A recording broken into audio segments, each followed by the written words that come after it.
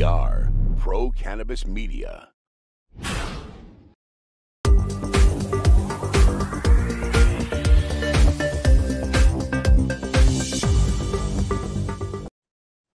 Hi, everybody. Welcome to a very special live edition of In the Weeds with Jimmy Young, a special here on the Friday before Labor Day weekend.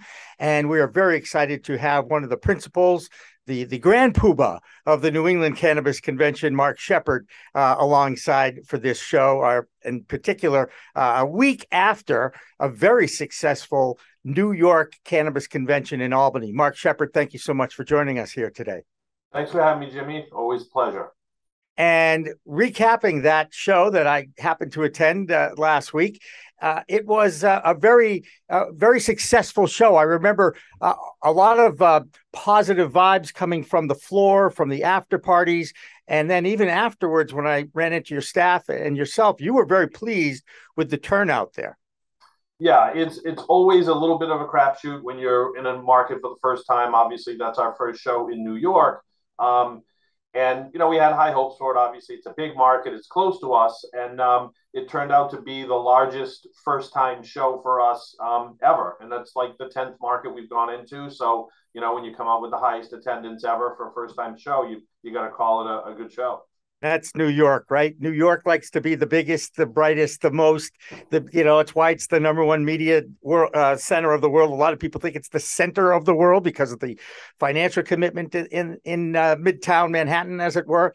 But I'm also recognizing that there are some people out there wondering, why didn't you come into the city, Marc? Why go to the capital of New York? I know you have a good answer.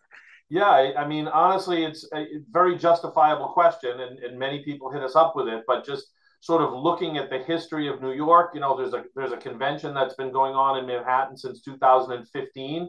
I've watched it closely, and it literally has not grown in 7 or 8 years. It is what it is. It's fine, but it's downtown, so it's difficult for the actual people in the industry, the growers, the processors, the people that are in the legacy market. It's a big deal to have to travel down, go into the city, find lodging, do all that stuff.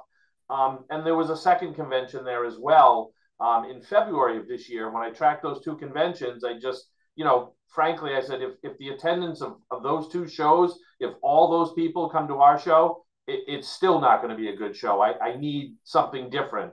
So we looked around and it became pretty obvious, like, why not be in the capital?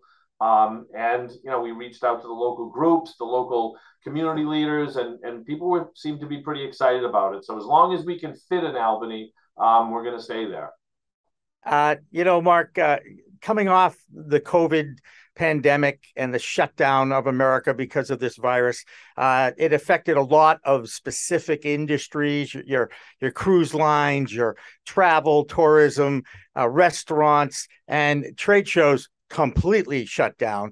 And, I know that a lot of people reached out to you during that time and felt bad for what you guys were going through. But here you are now.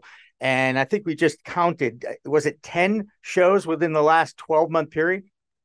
Yes. And hopefully I could say never again. But, to get back on track, just having to execute the shows that you originally signed on 2020, the long story short, the way that worked, it's like, we already paid for the venues and they have our money. And they're just like, yeah, pick a new date or lose your money. And we really couldn't put everything off for another year and start in 2022. So we executed 4 shows in the fourth quarter of 2021, knowing that a lot of them would come right up against early dates in 2022. I mean, we did Boston in September 21 and March 22, 2 enormous shows, 6 months apart, which is, again, hopefully never again. There you go. And here we are in September of 2022 and coming into a stretch of weeks that I just checked my schedule, and there seems to be a convention somewhere in the United States every weekend, every week for the next 4 weeks. And I know you have another one a week from today in Atlantic City. So are there too many shows going on right now, or is it the excitement on the East Coast of New Jersey and New York getting into the market and developing their following that is so enticing for everybody to kind of get together and meet and show off their wares and their services? Well, there are too many shows, and all of them should go away except for mine. No, no. But At least just you're like honest. right, just like every other sector, Jimmy, and in your field, there's really no barrier. If I want to just say, hey, I'm cannabis news, I can just get a webcam and start talking, and now I'm cannabis content, and really the same holds true in the event industry. You call up a venue and you reserve it, and you call up exhibitors and start saying I'm doing a show. So we knew coming in when we first got in, we weren't the first. We didn't invent cannabis conventions, and obviously we knew there would be competitors in every market. And you just have to find your niche and deliver value. But definitely, the list of shows, like you said, I mean, from February through the end of June, there's a show every week, and then say from September 1st right through to MJ Biz in November. Those are the two stretches. I track, I think, close to 80 shows during those two stretches. 2 years from now, it'll be 40. It's just the way it is. Yeah, and you go with the flow of the market, right? I mean, if you can do a trade show and there's enough trade to do, yep, do a show, right? Yeah, and that's people always say like, oh, why should I do your show instead of this one? And I just say, if you make money at both of them, you should do both of them. And you should continue to do every show that you get ROI on. I mean, right. Why wouldn't you? Exactly. And let's preview Atlantic City coming up in the next in about 7 days from now. And I'd like to know, what's on tap. I believe is this your second one? Because I know I was at the one last year. It's actually our third. We did one in 2019, which was really early, but we found the people were excited. And these early ones are a lot more about education and meet and greet than actually signing contracts on the floor. And in many ways, these are the most important shows, certainly for the local businesses. Once everything's up and running, and the big the giants of the industry who can come in with cash flow and setups and can just plop in, it's tough to compete. But they're not here yet. You're not shipping out a $100,000 extraction equipment and getting a 20 by 20. There's no one to sell to. So this is the time for the local people to meet each other, connect, educate themselves, get a head start on the legislation, on the rules of the market and the pathway to success. And that's what we're seeing here in New Jersey coming up in a week from now. We've got our, it's our third year, so we have our most booths. We're up over about 120 exhibitors, expecting to do close to 3,000 attendees, and it'll be very, very highly concentrated with people in New Jersey or doing business in New Jersey. Your philosophy goes beyond the B2B model. You've got a B2B element for sure. People go there to do business and meet people, but you also open it up to the public. That's a pretty good strategy for a lot of people, because I know you'd like to get as many people in there as possible, correct? Yeah, and I think again, it's all about developing your niche, and I believe our niche is that locally focused one. And a big piece when you get down and drill down locally is there's still a lot of people. It's old hat to you and I, but there's still people every day who are finally making the leap and accepting medical marijuana, for instance, as something that they're now, wow, can this help my dad? Can this help my grandmother? And that educational piece has really fallen away, both from an exhibitor and content standpoint at most of the major conventions, frankly, because it's not where the big money is. It's very easy to just focus your show on rec and go after the big money. And I don't blame anybody for doing that. But I think our niche is to stay on the local market and feed all the local needs. I did notice you snuck in that word "old." I just want to tell you, I didn't misspit that on me. Okay, I do want to tell you though, and if people watch, Pro Cannabis Media, and we're talking to our subscribers here, and remember to like, share, and subscribe to all of our programming content here on Pro Cannabis Media on all our outlets. But I remember walking into the NECANN 2018 March. I had never been to a cannabis, forget trade show, cannabis advocacy event. I'd never really had that exposure to the industry. I walked in and I looked around and I went, holy blank. this is huge. You had like 350 exhibitors. I still have my first sponsor that I met that day, and God love our friends at Rev Clinics and Deirdre Ravito. I want to ask you now, as you look back at that, how do you set your expectations going into each show? Now, obviously, you can compare first show to first show, but where is that? Where's the market? Is it continuing to grow? Has it leveled off in certain states? How do you view your market in the trade show world and the different states that are out there now?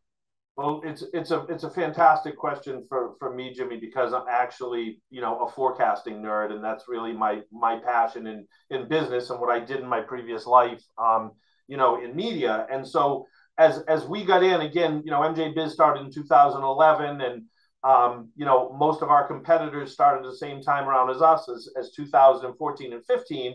And I think the prevailing wisdom is that, yes, every one of these shows, every one of these markets is going to follow a classic bell curve and level off. Like you're going to go from, 2015 in Boston, we were 70 exhibitors at the Castle with about 1,500 attendees.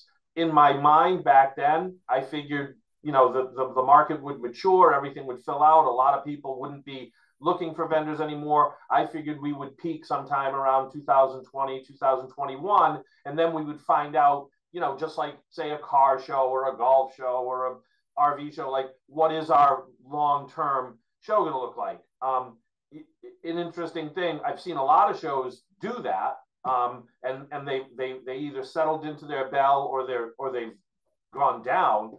But I mean, the original MJ Biz, it's still growing. That's since 2011. And us in Boston, we've been there since 2015. Every show has been bigger than the last, and our pre-sale for 2023 tells me that's going to happen. Every year, I'm like, okay, that's got to be the peak, and it hasn't happened yet. So it will be interesting to see. I just don't know. And you're committed to the Heinz again in Boston? For 2023, it very, very well may be our last year there, for size, and they're trying to sell it. But, obviously the state owns the convention center over in the Seaport. We're in conversations with them, and we've got dates for 2024 at both venues. My guesses will be at the BCEC in 24. Wow, that's tremendous growth. And geez, that sounds like a breaking news story right now. Anyway, I'm only kidding.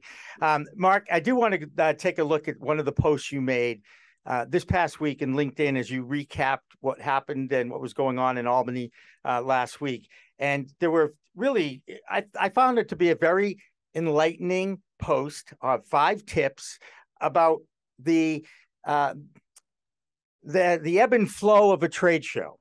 Right. And anybody who's been to 1 or 2 day trade shows or even 3-day trade shows knows that last day is always a challenge. People are a little burnt out. They're eyeing the clock. Perhaps the crowds aren't as big. I actually think your strategy of opening it to the public helps offset that a little bit. So it's not just the trade on Friday and then the public on Saturday. It works out pretty well both days. Do you want to go through these, or how about I mention number 1, you give a comment on it? Sure. We go right down that list. Is that all right? Sure. All right. It says reel them back in, right? Remember to ask booth visitors if they're there for just the day or the whole convention. Expand on that. Yeah, I mean, most of the people, if they're in the business, they are going to go both days, just for networking and to meet. And the whole thing, if Jimmy, you've done it. You go to a convention, you're very excited. You're getting hundreds of leads. You've got all this stuff. You feel like everything's going to be great. And then there's the day you come home. You got to relax. You got to get your wits back about you. And then another day later, you start reaching back out to those people, which is fine. It's what people do. But that's what your competitors are doing as well. And if you've got somebody that you talked to early the first day, they were excited about your product, things were good, why not ask them, hey, why don't you come back and we'll continue our conversation, on the last day. And that's that kind of, hey, nice to see you, nice to meet you. Hey, let's start talking. No, let's do that now. And when we get back to our offices on Monday, we're actually, talking specifics, not the catch up. Gotcha. And it, number 2 follows right into that. Release the hounds, categorize the leads and distribute them to your team, because everybody has business development and sales teams on the floor. You can expound on that a little bit too. Yeah, I mean that's something. If you're part of a bigger sales team, everybody's collecting the leads, and then if anybody who's been a sales manager, then the real fight starts with, no, this is my lead, that's my lead, and it's a sales manager's nightmare. Everybody wants the hot lead, everybody has a claim and a stake to it. Well, you've got everybody right there in front of you. Let's get all the leads out and let's have that battle right now, again, so that we're not doing it on Monday during sales time. Let's just settle that now so we can hit the ground running when we get back to the office. Encourage immediate follow-ups. I'm going to put that one in my eyesight. Okay. So I see that every day because, and the biggest part of that, Jimmy, especially, and I sold advertising for a long time.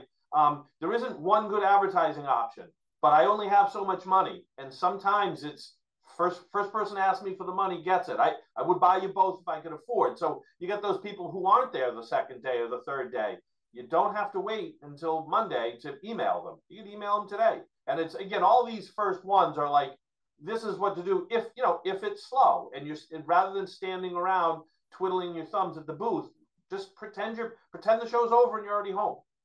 Right. Just and I will tell the entire cannabis industry that I'm willing to work within anybody's budget at this point, even the big ones. Okay, just for the record, not just the little ones. The big money, good for you. That's right. I'll work with anybody because we have enough content for everybody too, I might add. Sure. Hey, this says just roping, tying, and brand them rawhide. Now I'm old enough to remember rawhide. Okay. Go ahead. I'm sorry. So I mean, for that, this is where when this article is going to be in a series, and I attended a convention on conventions out in Las Vegas earlier this year, and one of the sessions I went to was all about maximizing value, especially on that last day. And we did talk about a lot of people there were not event organizers; they were people that managed their company's trade shows. And how do you do this? So it was great for me to get insight on people talking about what the problems were. And obviously, if a show's slow, the person who's charged doesn't take they don't take blame for that. It's my fault, and sometimes it is, and that's fine. We're more than happy to go over that. But what happens here is people they take on the mode. Okay, it's a little bit slow. Now I'm bored. We've all seen it. You walk by the booth.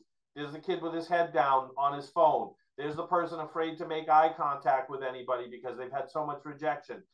There's the person eating in the booth. There's a person that didn't set up their booth because they just want to leave. The reality is people come to the show when it's convenient for them. And obviously, a lot of people want to get there early. They want to be first to market. Hey, some people can't come to the last day. And exhibitors sometimes won't believe this, and I tell them, come and stand out at registration during the last hour and a half of our show and watch how many people come. This was the only time they could come.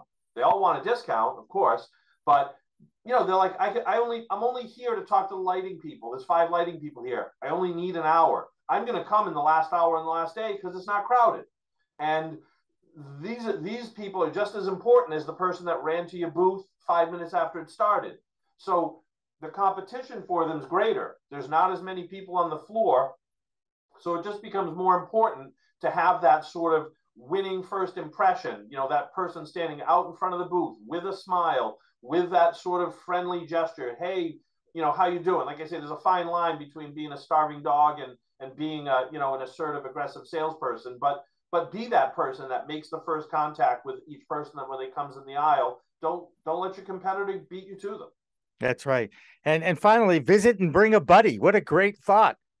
Yeah, and that's, and a lot of that comes and I see this. It's funny because in my role, I'm the person that people try to sell to, so whether it's lead retrieval equipment, whether it's, a CRM, we buy plenty of things too.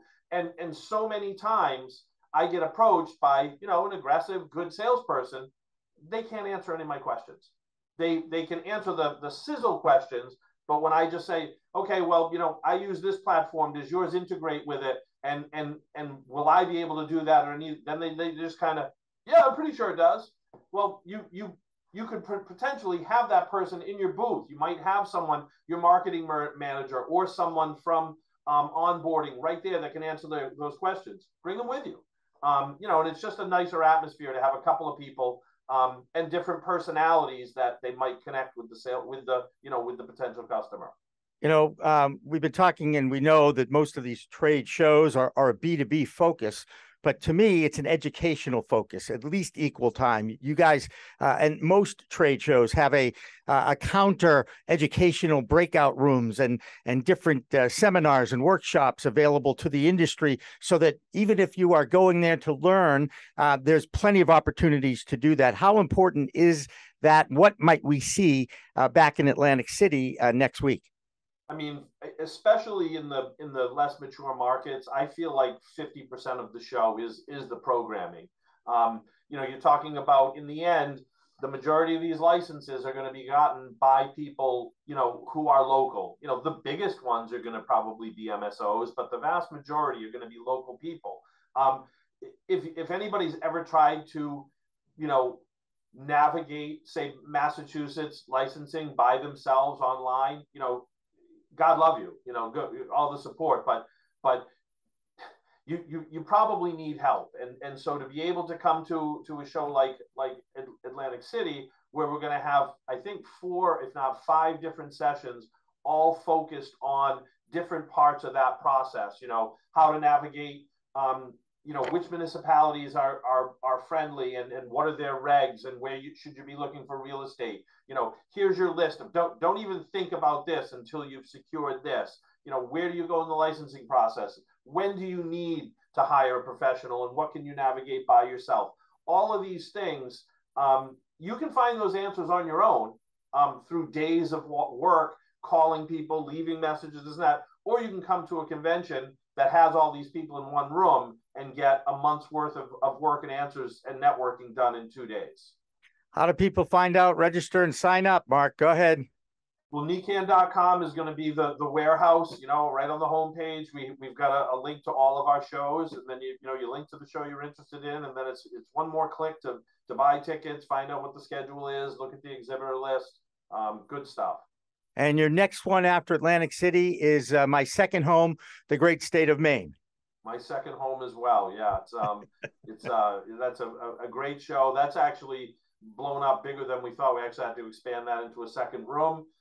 So that show's coming up 2 weeks after. And then we're really excited about what my partner is calling the High Lifestyle Show in Boxborough, coming up Gary.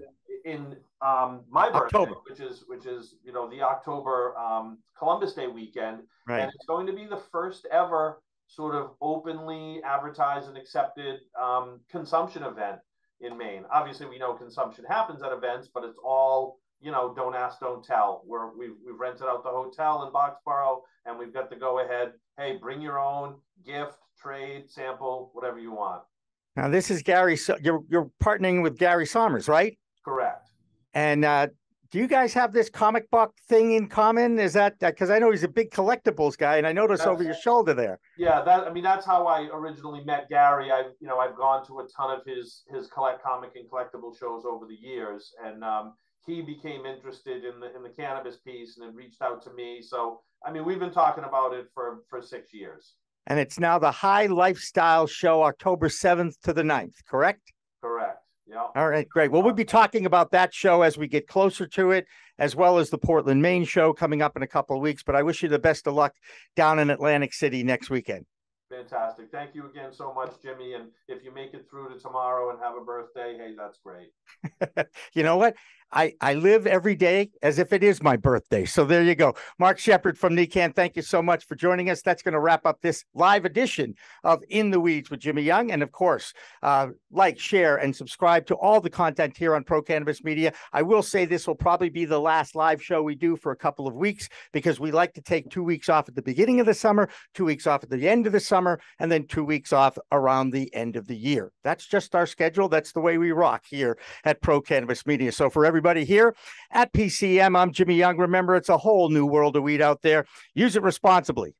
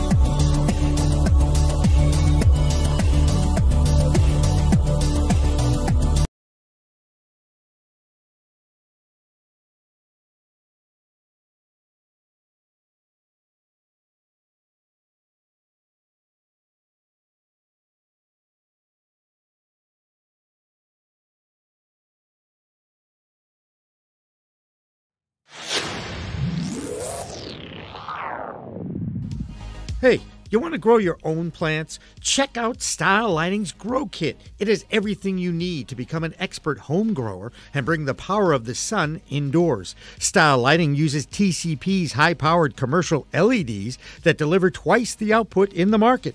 The Grow Kit has a grow bag, a timer, chains to hang the light, and of course the best in the business lighting system by TCP. Check out stylelighting.shop for more information.